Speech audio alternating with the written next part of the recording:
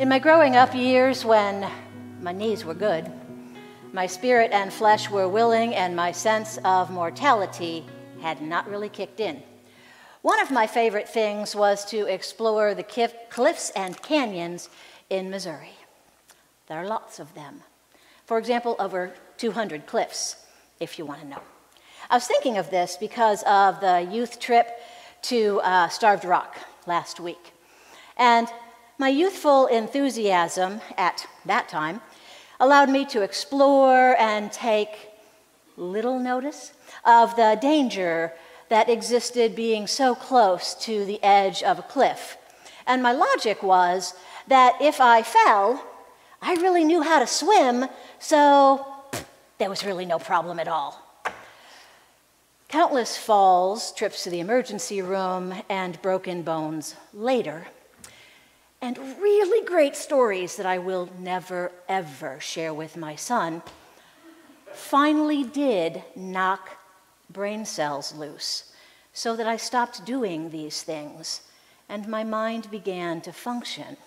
And I started to wonder things like, how did something so majestic and powerful and beautiful end up just hiding out in the middle of like a forested area? You see, the forest and the hills and the trees and all of these things were wonderful enough and beautiful. But then you would reach this spot where the earth just drops off. So how did that happen? And when you first see it, that might not be your question. You're probably just overcome by the beauty, the power of this thing before you. You might see just this waterfall running down or water running through, or it might just be totally dry until the spring rains come and then it's not dry at all.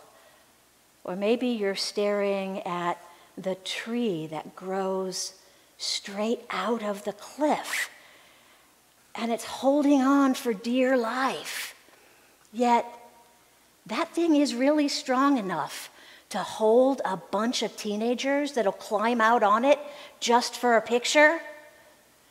Yet again, do not tell my son those stories. So, this beautiful canyon, how did it come to be? Well, the answer's really complex, but no, not so much. You see, the rocks suffered. They got hurt, they got beat up. And more often than not, the bully was water, teaming up with weather. And of course, they had time on their side. Thank you, Mick Jagger.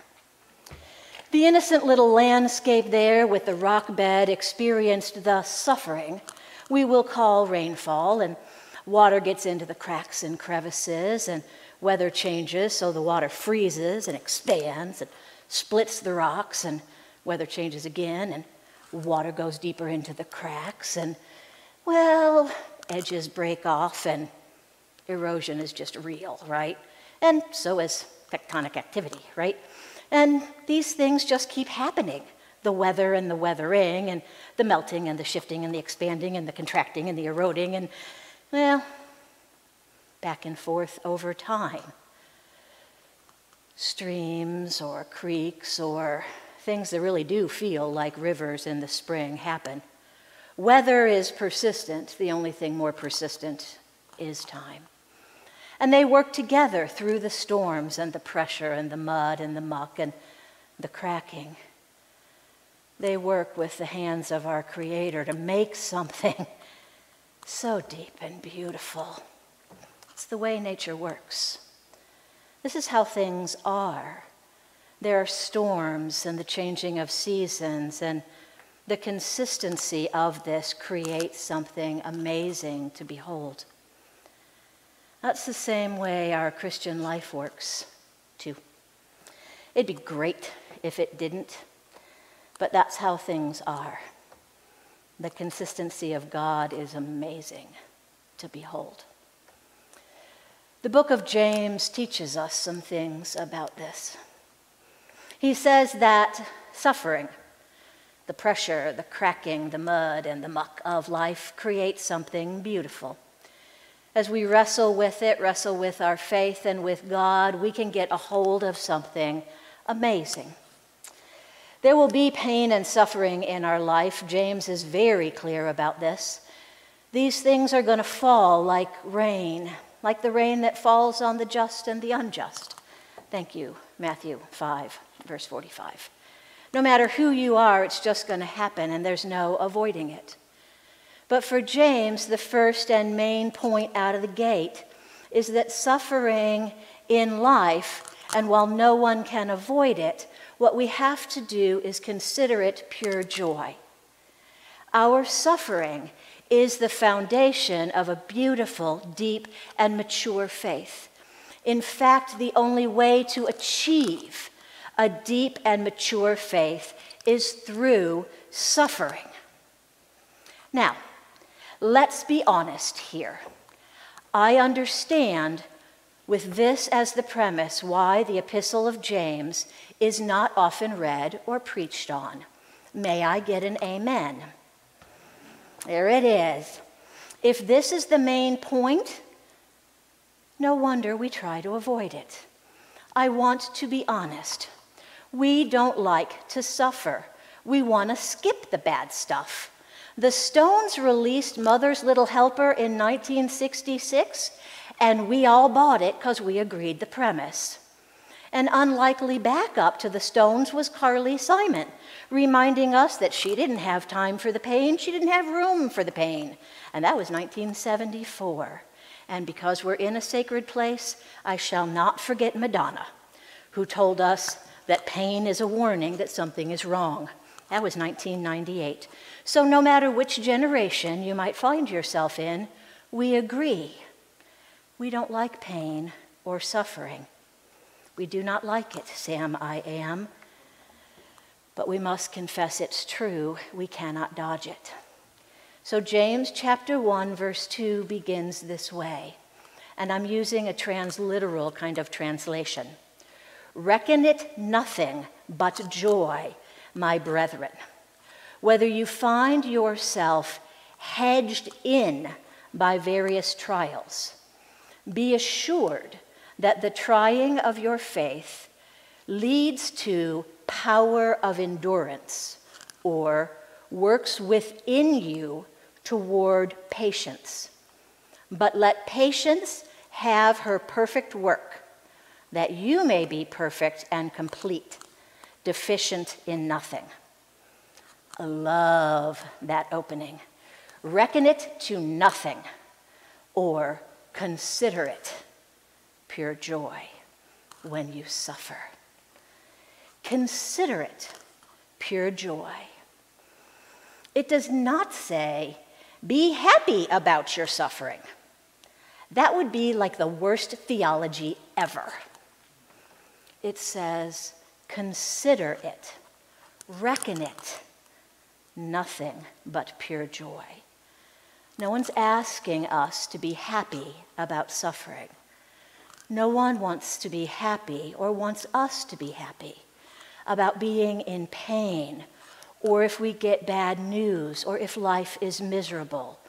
The word is reckon, or to process, to think through, work through, spiritually engage in wrestling with something that is happening.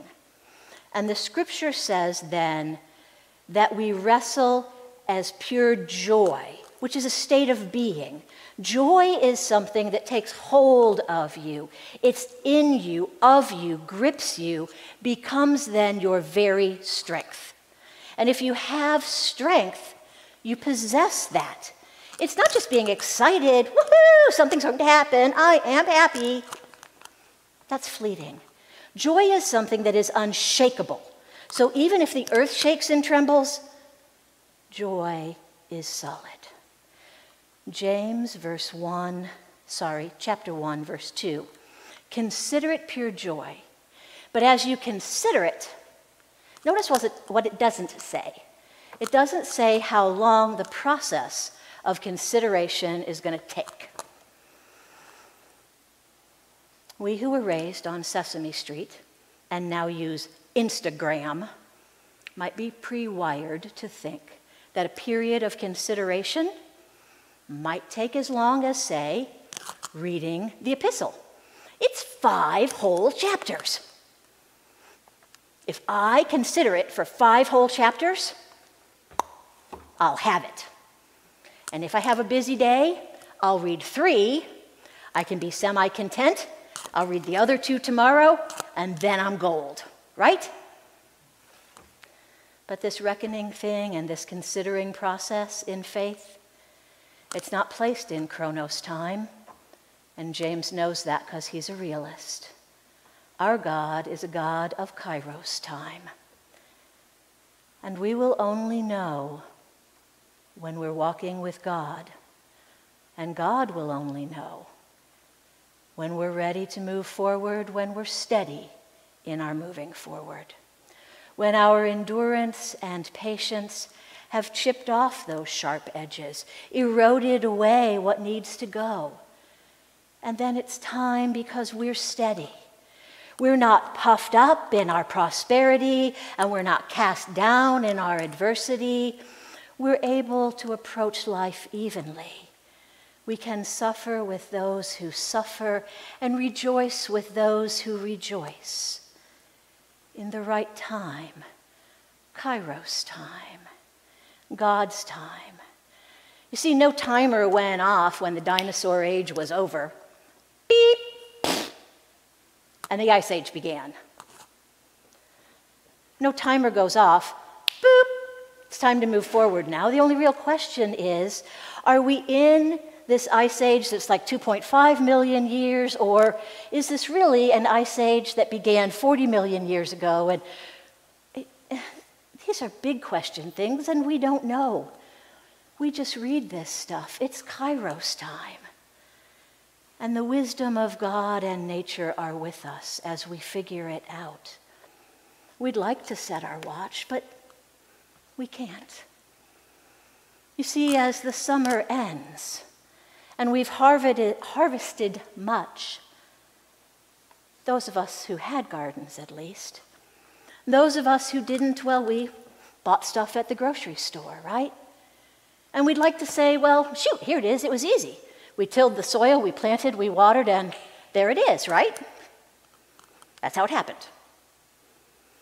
Except, we tilled, we planted, we watered, we waited. We weeded. We watered, we waited, we weeded. We watered, we waited, we weeded, we waited, we watered, we weeded, we waited, we watered, we weeded, we waited, right? Or we just went to the grocery store because who has time for that nonsense, right? But you get the picture. We are continually moving forward. These things are happening, and we will not get stuck, and God will not let us get stuck in the mud and the muck and the mire, in the suffering and the sadness and the junk and the messiness. It is the process of enduring, and God is with us in this persistence of time moving forward. And what we are offered is the chance to consider and find joy in the midst of the trials, in the mud and the weeds, that perseverance, the maturing, which is just a kind way of saying, as you age. God is always moving us forward. And as God moves us forward, moving us into, say, verses 6 and 7, it says that as we are producing with God endurance, maturity, and faith, if we're lacking wisdom, we should ask, but never doubt.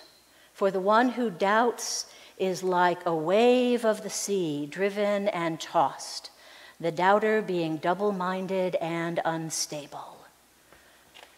Who heard that and said, ouch? Maybe it was just me. James was written in Greek. In Greek, the word for faith contains the very essence, the concept of what we call doubt, within the word. Faith in Greek is best defined as doubting, but moving forward as if it's true anyway. You live into it. Faith is an action verb. You question, you doubt, but you live it into being anyway. We don't translate the word faith that way, do we? More's the pity.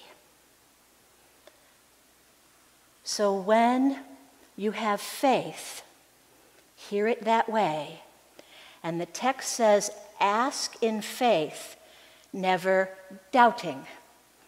Doubting, ditheo, translates this way: a divided heart, vacillating. So, faith, living into it, but wanting to have your cake and eat it too, or, since this is what we're talking about, in Greek, a better way, I have a foot in a canoe and the other foot in a kayak. How steady am I going to be on the water? Now I'm tossed to and fro in the sea. Do you want to say, you betcha, buckwheat? You have faith, moving forward with doubt, but still living into it. Never trying to move forward with a foot in two separate canoes. That's common sense, right? That's more of what that means. So when you enter into prayer, you can enter into it saying, help me, I doubt that this is real. I don't have a clue. That's an okay prayer. You're asking for God's wisdom. That just means you know you're not in charge. And that's okay. It's tricky. And you want God's wisdom, and you're humble enough to ask for it.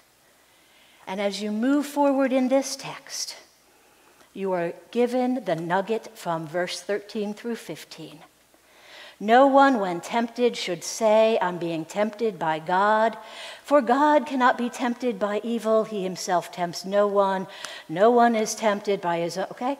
This is a text that just straight comes out and says, those struggles that we have, the pain, the suffering, God is not doing it to you.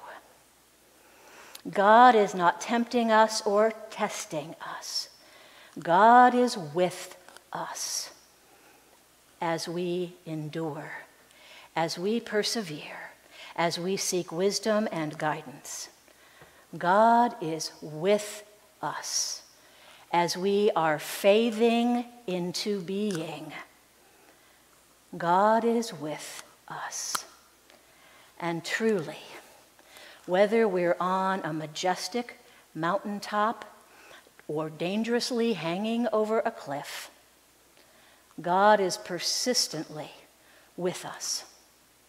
And no matter what Mick and the boys may say, time is not on our side.